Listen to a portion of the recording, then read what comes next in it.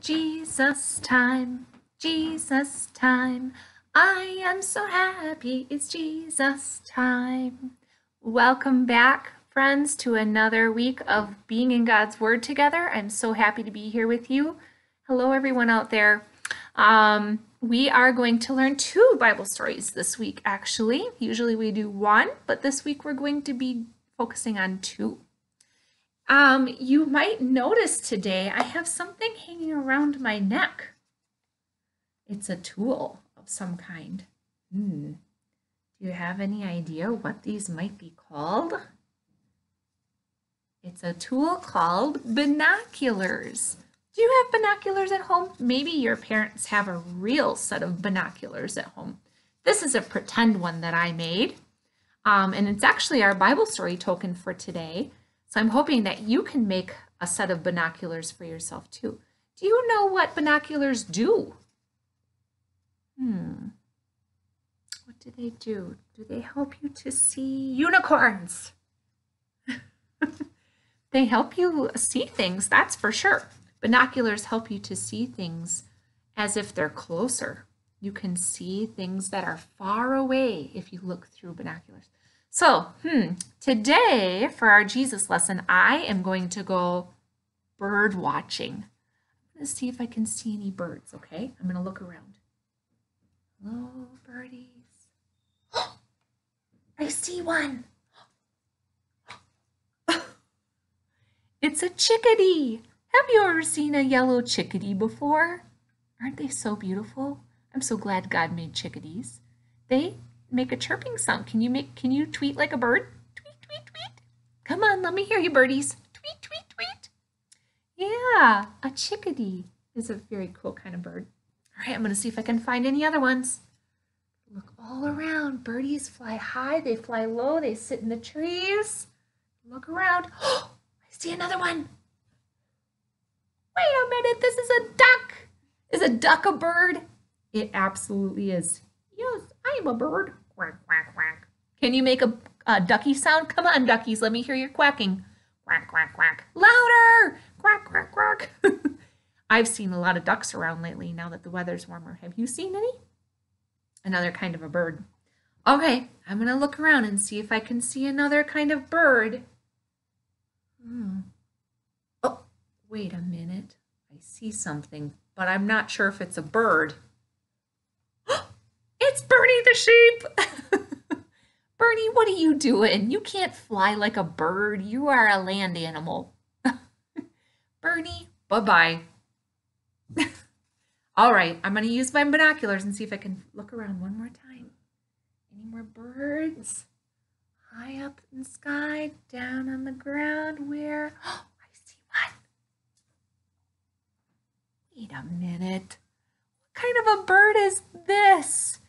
This is a penguin. Do penguins live in Fond du Lac? No, not usually. They live in the cold weather, right?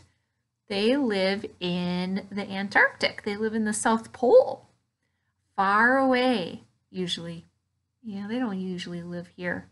But I like penguins. Aren't they pretty cool birds that God made too? So cute. All right. Well, friends, today, like I said, you can make a set of binoculars just like Mrs. Walta. I just used 2 toilet paper tubes and I stapled them together. Maybe you could tape them together or glue them together or put a rubber band around them, however you want to get them to stay together. And then I just put some string. I popped 2 holes in the sides and put my string in. I put a piece of yarn in your supply bag if you are one of my students so that you could hang your binoculars around your neck. And then I challenge you. Can you go out and see how many birdies you can find today in your yard? I bet you can find a lot of birds. There are lots out now. All right, well, let's get down to story time, shall we?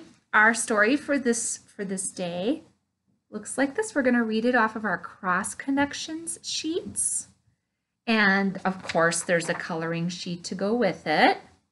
Yay. But yeah, I'm going to read the story off the back, and you can read this with your mommy and daddy at home too. I hope that you do that.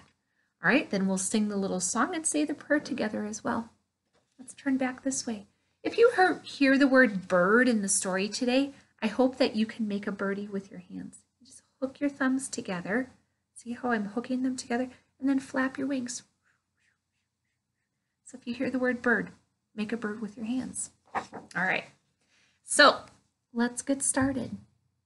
You know, God made many, many creatures in his world, didn't he? He made the birds and he made you. He made people. Let's hear about both of those things in our story today. God takes care of the birds. God loves us and wants us to know that he will always give us the things we need.